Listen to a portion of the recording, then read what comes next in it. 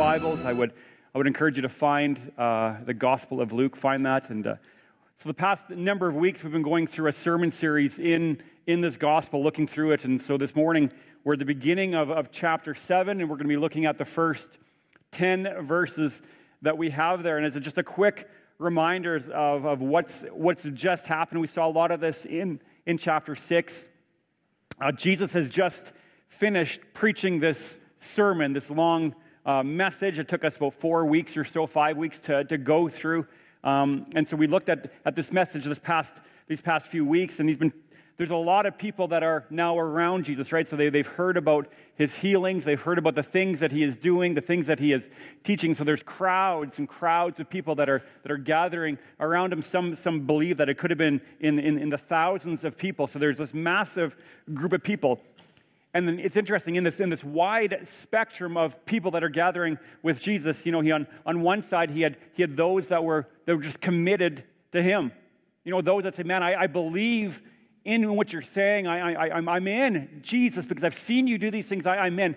Then on the other side, he had people that were just really more there out of curiosity, right? Just there because, man, they haven't heard anybody talk like this or do these things. But they're maybe not buying it, but they're curious, right? And then a whole spectrum of people in the middle. And so that made up this group of people that are following Jesus around. And so he had been talking to this crowd of people who, to one degree or another, were interested in what he had to say and maybe interested in who he was. And so in this sermon, what he tells them is essentially, that we looked at, is what a disciple really is. And that was essentially his message, what it means to be a follower of him, to be a follower of Jesus. And he teaches about that, and this is what he wanted this crowd to know. And again, some of them were Jesus, we know, and we're going to buy into this. And others were like, I'm not ready to do that yet. But that was what he was teaching. So now we come to this passage this morning, chapter 7. He's finished this message, and that's kind of the context for that. So he's finished this morning. And so just to give you a heads up, there's a key word that I want you to pay attention to that just jumped out at me, and I think we're going to spend a lot of time looking at it this morning. And you're going to see it in our passage, and that's the word worthy. What does it mean to be worthy? I mean, that's the question. What do you think of when you hear the word worthy? It's the problem I think that we have, or that a lot of people may have, is that we come to this text, or we come to our own conclusions about what we think the word worthy means. And a lot of times the word that we think it means, or the way we define it, is different than how it's defined in Scripture, how we see it in here. So as we read this passage this morning, we need to maybe have our definitions of how we define this word change. We need to be open to that. And I think what we're going to find, though, is once we define this differently, we see how the Bible does it. It's not just how we look at this word and how it changes and how we define it, but the way we live should change as well, because it all flows out of this. See, this is the beautiful thing about the Word of God, is that when we read it, when we understand it, it begins to change us, it begins to work in our heart. And there's a change that happens when we do that.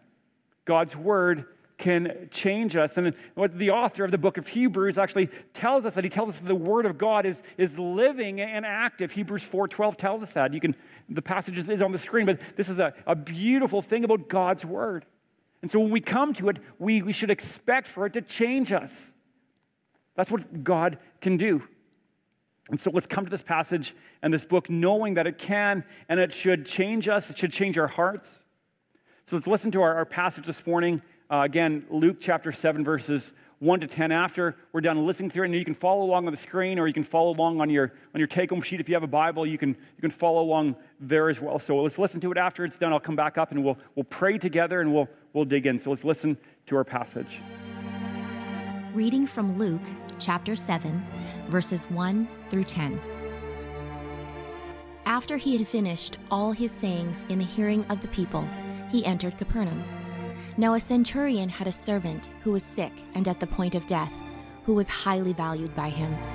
When the centurion heard about Jesus, he sent to him elders of the Jews, asking him to come and heal his servant. And when they came to Jesus, they pleaded with him earnestly, saying, He is worthy to have you do this for him, for he loves our nation, and he is the one who built us our synagogue." And Jesus went with them. When he was not far from the house, the centurion sent friends, saying to him, "Lord, do not trouble yourself, for I am not worthy to have you come under my roof. Therefore I did not presume to come to you, but say the word, and let my servant be healed. For I too am a man set under authority with soldiers under me, and I say to one, 'Go,' and he goes, and to another, 'Come,' and he comes, and to my servant, 'Do this,' and he does it." When Jesus heard these things, he marveled at him, and turning to the crowd that followed him, said, "I tell you, not even in Israel have I found such faith." And when those who had been sent returned to the house, they found the servant well.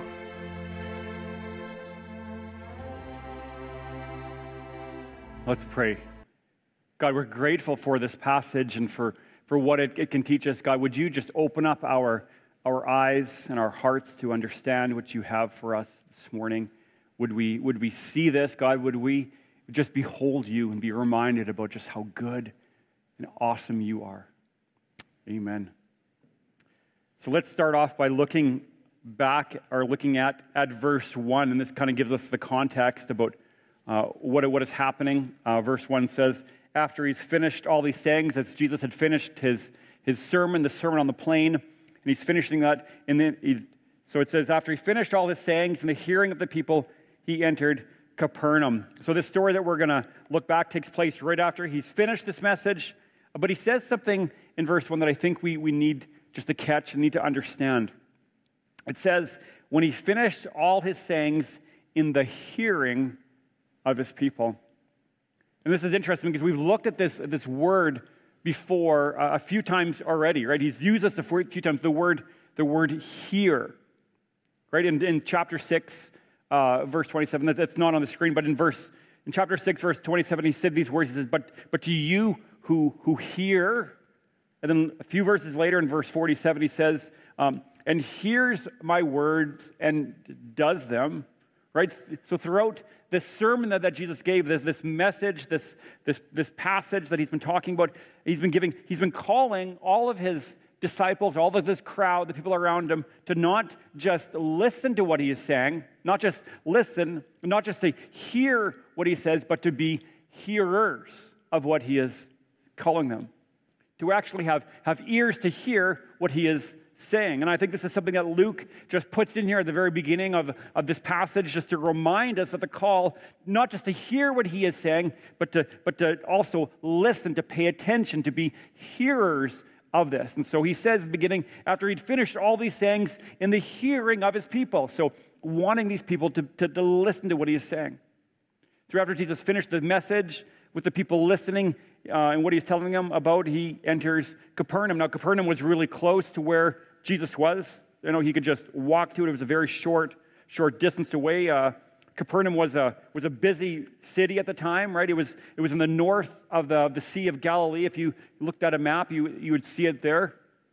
It was surrounded by hills, and there was a lot of things that were growing on these hills, so it was an agricultural kind of place as well. But Jesus made a lot of his stops in Capernaum. It was kind of like his headquarters, his main stop where he'd come to during his ministry. Right? He would travel around the area preaching and teaching and doing things and visiting towns and villages. And then when he came back home, it tended to be at Capernaum, for much of the time. So this is where Jesus is going to. So he heads to this place. So let's pick that up in verses 2 and 3. In verses 2 and 3, it says this, now a centurion had a servant who was sick and at the point of death, who was highly valued by him. When the centurion heard about Jesus, he sent to him elders of the Jews, asking him to come and heal his servant. So a centurion is a commander of the Roman army. Anybody guess a centurion? How many men would he be in command of if it's a centurion? 100, yes. You guys are very smart people. 100, it's from the word century, right? So a centurion was in charge of about 100 men, give or take a few, right? And it was an important position, right, given to those that worked their way up the ranks, right? These men had earned it. These men were usually battle-tested, right? They were soldiers. that knew how to fight, right? They had courage and bravery and fortitude and strength, all of these things you think about when you think of a soldier. But to be a soldier in ancient times was so different than it is today, right? It was a dangerous job. It was hand-to-hand combat. That's what it meant to be a soldier there, right? You didn't have a tank to sit in or, hide behind somewhere and launch a missile that goes 3 miles away. You didn't do that kind of thing. You fought hand-to-hand. And so soldiers then were intimidating men, right? They didn't get that way, without knowing how to fight and how to lead. They knew how to lead. They knew how to set an example. They knew how to fight. They knew how to command. They had strength and courage and manliness. That's just what a soldier was. And so that's the picture we have of a centurion. We hear the word centurion. We should think about this kind of a man. It's a man's man. That's the person that we're dealing with. So a centurion, we're told, has a slave, has a servant. And I'm sure many of them had these servants, these slaves that they had. And back then, a servant was property to them, right? It was an actual person. It was seen as property, so that you could do whatever you wanted to this servant, right? If you wanted to beat him, you were allowed to do that. If he, did something wrong that you didn't like, you actually were allowed to kill him if you wanted to. That's how servants were treated. They were property. But we're told that this servant was really valuable to this centurion. Now, we're not told what he did, why he was so valuable, but whatever he did, but he was highly valued. He was really important. So much so that when he gets sick, this servant gets sick to the point of death, right? And the centurion had seen death before, I'm sure, being in the battles. I'm sure he knew what death was and what it looked like. So he knows that this servant of his is close to dying, its death.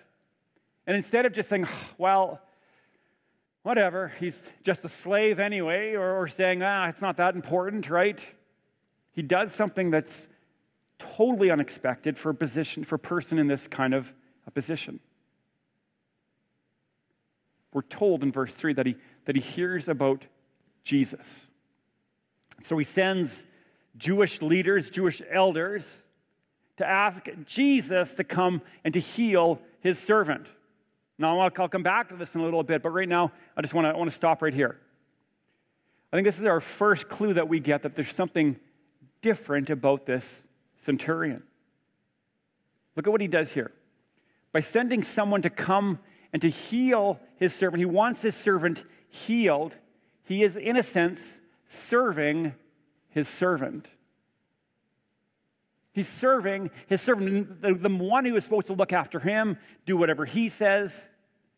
He now is valuing the servant so much that he's going out of his way to serve his own servant. He's calling for help. And there are other stories that we can read about in the Gospels where people send or they go to Jesus on the behalf of somebody else. It happens. People do this. But the times that we read about it in Scripture, it's always for like a son or a daughter or themselves. They're calling out, Jesus, come and save my son. Come save my daughter. You got to do this or save me. We don't ever read about someone saying, come and heal my servant. It's different. Again, there's something different that's happened with this centurion. This is a unique story. But we're told that he has heard about Jesus. That somebody at some point has told this man about Jesus. And as we keep looking at this passage, I think that we're going to see that somebody has told him a lot about Jesus. So the news of Jesus and what he could do had spread quickly, right? So a lot of people had been hearing about it. Look what it says back in chapter 4, verse 14, right? Jesus returned in the power of the Spirit to Galilee, and a report about him went out through the surrounding country. Verse 37, and reports about him went into every place in the surrounding region. So word had traveled fast, even in the day without social media or cell phones or news networks, right? Word was spreading really quickly. Now, everywhere that Jesus was going, there was crowds that were gathering, right? He was healing people. He was casting out demons, and he was teaching people about the kingdom of God. And nobody had ever heard or seen anything like this before. And this happened everywhere he went. So naturally, the centurion got word of Jesus, but I think someone actually told him the specific details about who Jesus was. And so look who he sends to heal, or look who he sends to Jesus to come and heal his servant. It says he sends Jewish elders. These were leaders in the Jewish church. And this is an amazing statement that Jews or even elders would be willing to help out a Roman soldier. If you think about those dynamics, the Jews hated the Romans and their occupation of their country. Man, they didn't want them there. They were annoying to have these group of people here. They wanted freedom from the Romans. They were their occupation of it. But here, this Roman has got a relationship with the Jewish people, so he actually sends them to go on his behalf. Right? So he sends these Jewish leaders to ask. The word ask that we see here is the word behind it, meaning is like this begging or pleading. This is what he wants them to do, to beg Jesus, to plead with Jesus to come and to heal his servant. So he asks them to go ahead and do that. Again, another sign that there's something different about this centurion. There's something different about him, way different than his other fellow Romans or other Roman soldiers.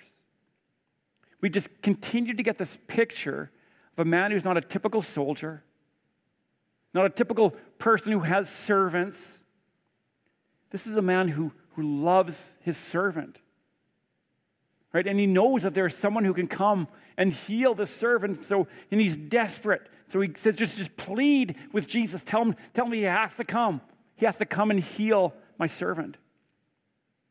Let's keep reading verses 4 and 5. Let's continue. It goes on and it says, and when they came to Jesus, they pleaded with him earnestly. This is the word. This is what they asked of him, right? So he said, go and ask him. That's that word. Go plead with him. And so the Jewish elders go and they plead with him earnestly, saying, he is worthy to have you do this for him. For he loves our nation, and he is the one who built us our synagogue. Right? So they come to Jesus, and they are pleading with Jesus to come. And it must have been just a crazy scene to see. Here we have Jewish elders explaining to Jesus why he should help this Gentile Roman soldier.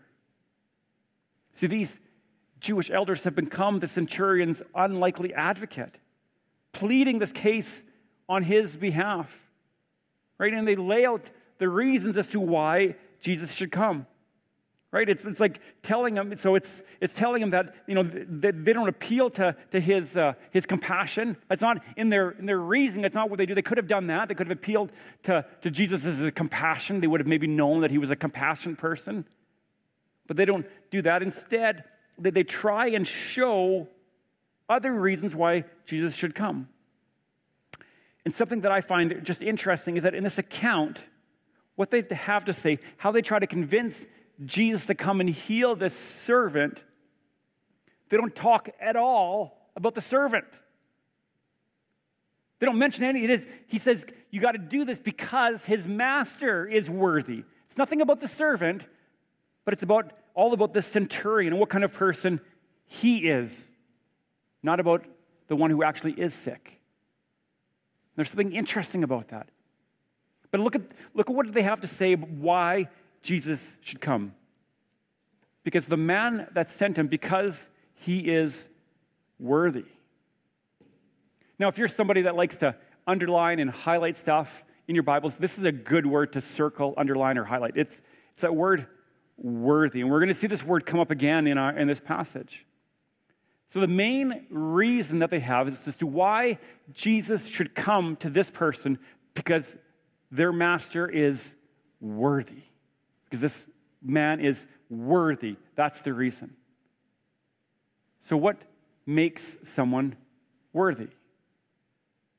See, these Jewish elders actually tell us why they think he is worthy. They give two reasons. The first one is that he loves our nation. And the second is that he built the synagogue.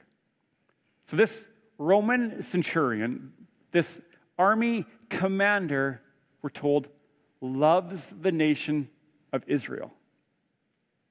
A nation that he was there to keep in line, right? A nation filled with people that wanted him and his government gone. This really is incredible because, it's basically just saying it like it was, right? The Jews hated the Romans and vice versa, but this man loved this nation. It wasn't that he just loved a few of them or had some good friends that happened to be Jews, had some favorites, but we're told, the elders say he loves the nation. He loved the people of God. And by the word love here that we see is that Greek word agapeo. It's like the highest and richest form of love in the Greek language. He loved them with this highest and this best kind of love, right? Not the passionate love, not the emotional love, but the love of the will, of the understanding, the love of knowledge. He loved the whole people, which likely means that he understood something about the place of Israel in the plan of God, that they were God's chosen people. I think he understood that, so he came to love the people of God. Not only does he love the people of God, does he love that nation, but he gave money to build a synagogue, and the indication is that he alone did that. So he was wealthy, so he gave all the money to build this place of worship, right? A place where they were taught scriptures. So here's a man, again, let's look at this centurion who goes against the grain of the Roman attitude. First off, he loves his slave. Loves his slave. He loves the nation that he's supposed to be against, be keeping in line. He loves that nation that he's supposed to be against. And by doing this, he's doing exactly what Jesus taught. If we look back at the Sermon on the Plain that Jesus just gave not too long ago, one of the things that Jesus talked about was loving your enemies. Here's a man who does that. He's loving his enemies. More and more, it starts to reveal to us that this unnamed centurion is just not the average Roman soldier. So because of that, because of his love for this nation, because of how he built the synagogue, all these things, the Jewish elders say, man, he's worthy. So Jesus, you got to come do this because of all the things that he has done. And right here, it's such a good insight into the beliefs of the Jews. Right, their whole system was based on worthiness, on being worthy. Right? They thought he was worthy, and they thought so, because of all these things that he has done. Right? And so because of that, Jesus then ought to do something for him. He has done enough, right? So he has earned something. That was the Jewish system. It was all about merit. It was all about personal worthiness, personal worth, which therefore earns you the right to some kind of a divine favor. That was the Jewish system, right? They thought they were worthy for God to take them into his kingdom, right? Because of their self-righteousness, their ceremonial observances. They thought this guy was worthy too because of what he had done and who he loved. So as if they were saying to Jesus right there, you servant of God, you prophet of God, however they thought about him, they're saying, you owe him this. You owe him this because of all the things that he has done. That was their system. That's what they thought. Now, before we start thinking, man, that's crazy. Like, who thinks that way? Because I think we have a tendency to think that when we read Scripture, to think, were the Jews that blind? Did they not see it? How could they think this way? No, but I think if we think about it, I think our understanding is we've a lot of that in our system, in our culture as well. I think we think the same way too. Right? We always think that, man, I deserve that for what I did. Why didn't someone do that for me? Because I look at all these good things that I done, and maybe even with Jesus, we have this tendency to think about that, to think about all the good things that we do for God, maybe for His kingdom. Think that now He owes me something. I'm going to get into this a little bit at the end. But even this tendency that we have, with this word worthy, when somebody wins an award or something, they're often described as being just a worthy recipient, right? We use that word because of something they have done to win this award made them worthy.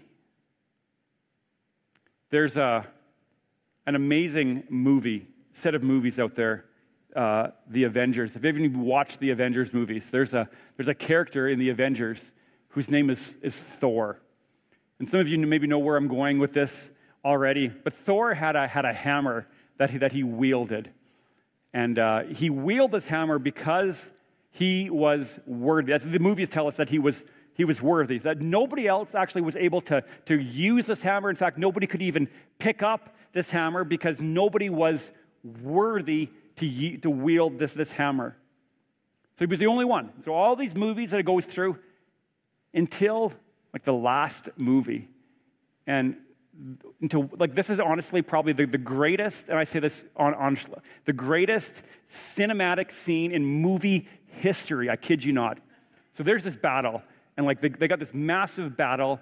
All these heroes are battling Thanos and his minions, and it doesn't look good, and it looks nasty. And then all of a sudden, Thor's hammer is flying through the air, and Captain America sticks out his hand, and he grabs Mjolnir, Thor's hammer, and he is able to wield it. He too was worthy, and he takes it, and they just destroy the enemy. And it is incredible. And honestly, I saw that I saw that in the theater. The whole theater just erupted in applause. It was absolutely incredible. Like I said, greatest cinematic scene in movie history that we now knew, and we knew it the whole time, that Captain America was also worthy. We thought so too.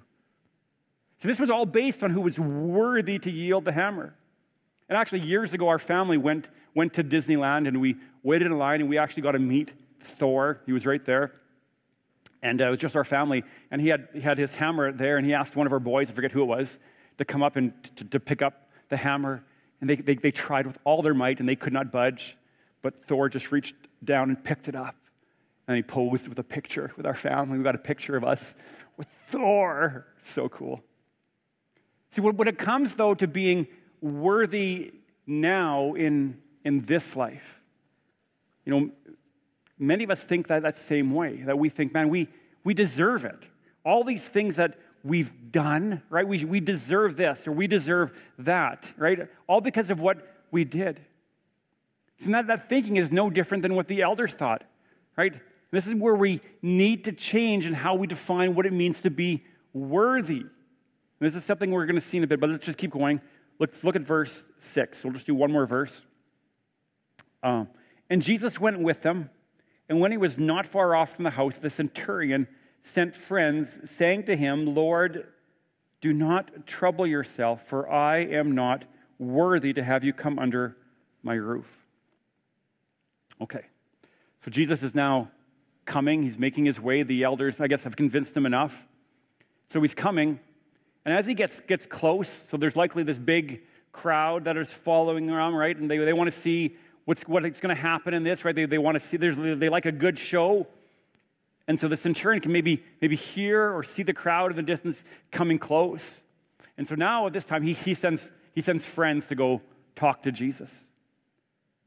Right? And so look at the message that he gives them now to tell Jesus. His message essentially is, don't come. Like, don't come close. Because why? Because I'm not worthy. I'm not worthy to even have you come into my house. And you can just see the contrast here, right? With what the elders thought of him, how they thought he was worthy, compared to how he thought of himself. Now, his words here can be a bit confusing, right? Because, didn't he actually send the Jewish elders to come to his house? Yeah, he did, right? We see that in verse 3, right? He sent the elders, the Jews, asking to come to him and to heal his servant. But now he's saying, actually, don't come. So what happened here? What changed in that short time? Now, we don't know for certain, but looking at it, at his reason for not wanting Jesus to come to his house, it seems that I think the more he thought about Jesus showing up at his house, the more he realized just who Jesus was and who he was, right? And we have the sense throughout this passage that this centurion has some understanding of who Jesus is. And I think as he saw Jesus approaching, man, he just knew, man, I can't do this. I'm not worthy to have him come. So he finally says, you got to stop. He sends his friends to tell him he's got to stop, that he can't come to my house. So you can't come here. I am not worthy.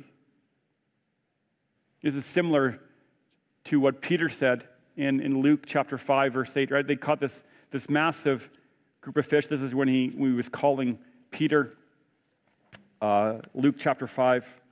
And he says this in verse 8, when Simon Peter saw him, he fell down at Jesus' knees and just saying, depart from me, right? It's like you don't come close to me because of that, because of who I am, for I'm a sinful man. And so you can see this almost the same thing happening with this centurion, recognizing who he is and who Jesus was. See, guys, there's something that happens in our hearts. There's something that happens when we understand and when we see Jesus for who he really is, right? When our eyes are open and our minds come to understand who Jesus really is, then we start to see who we are. We see our condition, our depravity, right? Our sinfulness, and we know that we're not worthy. I think this is what's happening with the centurion. That he just realized, I am not worthy. Because I know who he is, and I know who I am. Let's keep going. Verses 7 and 8, they say this. Therefore, I did not presume to come to you, but say the word and let my servant be healed. For I too am a man set under authority with soldiers under me. I say to one, go, and he goes, to another, come, and he comes, and to my servant, do this, and he does it. So this centurion recognizes the authority that Jesus has, right? He had authority too. He knew what it was like to have authority, but he knew that Jesus' authority was different, right? Jesus had authority to heal. He knew that. And that's what he's saying here.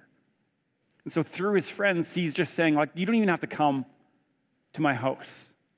Because of your authority, I know who you are. Like, you can just say it. You can just speak it, and my servant will be healed with just a word.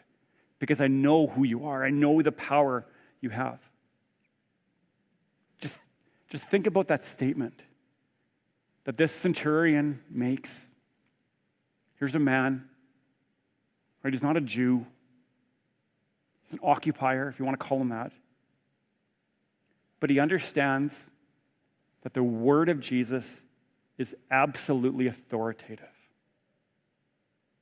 The miracles, the healings, all the things that Jesus has done, they weren't magic. They weren't some tricks or sleight of hand. They were all done, right? Because all authority in heaven and on earth had been given to him.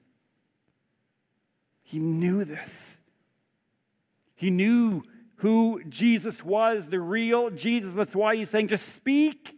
Just say it and it'll be so. Just say the word and I know my servant would be healed. Yeah, the centurion had heard about what Jesus could do. He'd heard the stories about the other teachings and the other miracles. And it tells us in verse 3, right? He knows he'd heard about Jesus, but what is more than just what he understood about Jesus? It's more than just some superficial information about the power of Jesus to heal. It was more, his knowledge of Jesus was more than that. See, somewhere along the line, someone told him about really who Jesus was. It's the only explanation to get to this point, that somebody told him about who Jesus was. I think there's a lesson here for us in how we talk about Jesus to the people around us. If we talk about Jesus to those that aren't followers of him, that don't yet know him, do we talk about Jesus in just some surface level stuff? Just superficial stuff?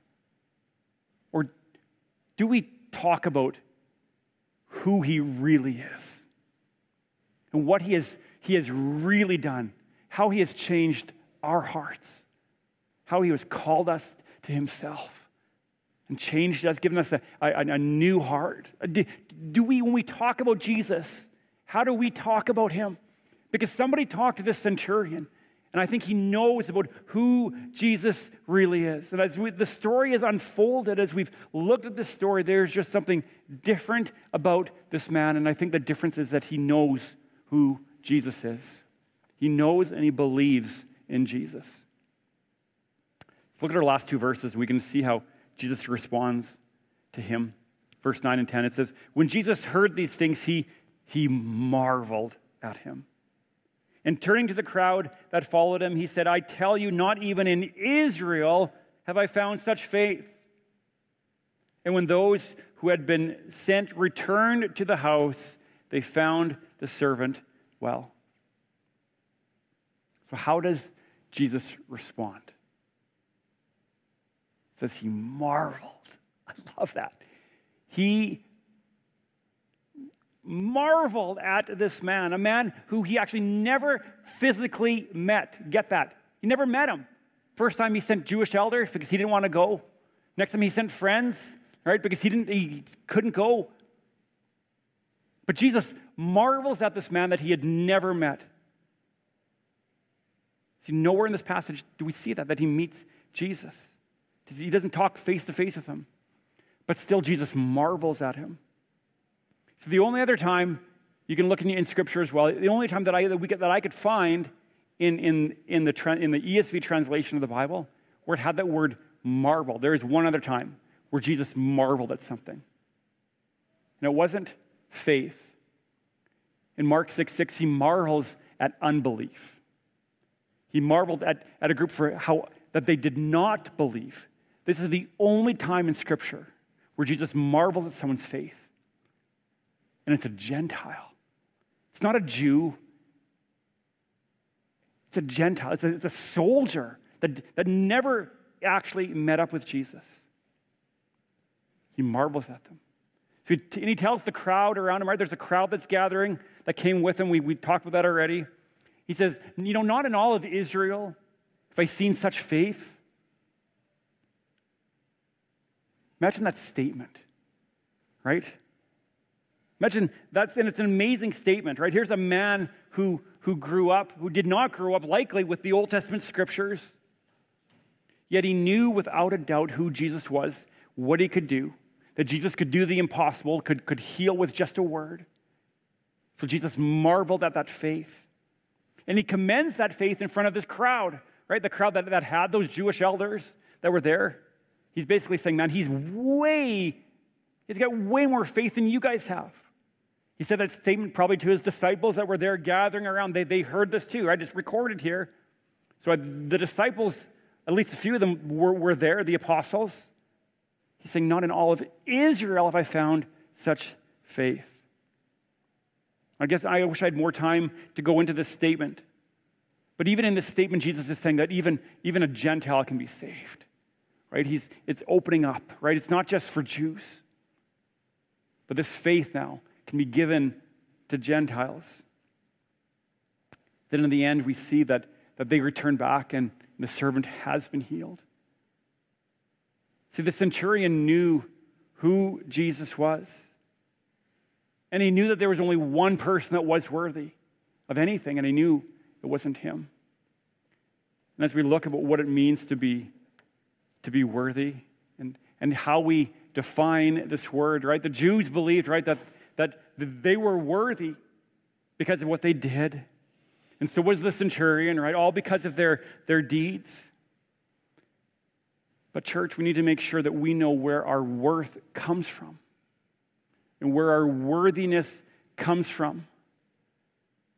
And as I was prepping this, you just see this clear distinction between what religion tells us and what the gospel tells us. See, the way the elders thought was this very religious mindset. Religion is all about doing, right? It's doing enough to earn favor with God, doing enough good deeds. It's all based on how good I am, how many good things that I do. If I do enough good things, I can earn my way to heaven. That's a religious mindset. But the gospel, that is the good news of what Jesus has done, that Jesus came to earth, right? He condescended from heaven, came to earth. And he died in our place, right? The death that we deserve. We're told that we deserve death for our sin. We've all sinned. And because of that sin that we have, we deserve death. But Jesus came and lived a perfect, sinless life and paid the punishment. He died the death that we deserved, right? Because of that death, for all who repent and all who believe, they can become righteous before God. That's the good news of the gospel. The gospel tells us, it's not based on what we do, because what we do is sin. That's what we do. We don't do enough. But the gospel tells us it's not based on what we do, but solely on what Jesus has done. Everything that he has done gets transferred to us when we repent and we believe on the gospel. Religion says, obey, right? I obey so God will accept me. That's the only reason I obey. But the gospel says that we are accepted because of what Jesus has done, not because of obedience. But it's because of that acceptance that we obey, right? So we obey out of love. We obey Jesus. We read our scriptures. We gather with other believers. We give. We do all these things out of love, not to get something in return. Religion says that our identity is based on our works, right? But the gospel tells us that our identity is centered in and on Jesus and how he sees us. See, all that we hear from religion is do. Do this and you can get this.